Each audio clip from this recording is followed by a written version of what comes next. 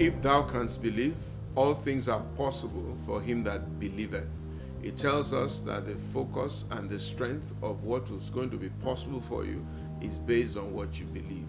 And God said to Abraham, believe, believe, believe, and make things happen for you. I want to declare and declare that as you arise this morning, your belief will strengthen you. Your faith will make you go further. Your strength will decide on what God is going to do for you in your life. In the name of Jesus Christ, you will prosper. You will prosper. You will prosper. Have a positive mindset. Have the strength of energy and power to know that God is right there behind you. God is going to give wings to your sails, and you will not fail. I want to assure you that this year, God will surprise you. For those who are mourning, for those who are in sorrow, be encouraged. Be encouraged. God really never fails. God will not fail you. Be assured that my God will not fail you.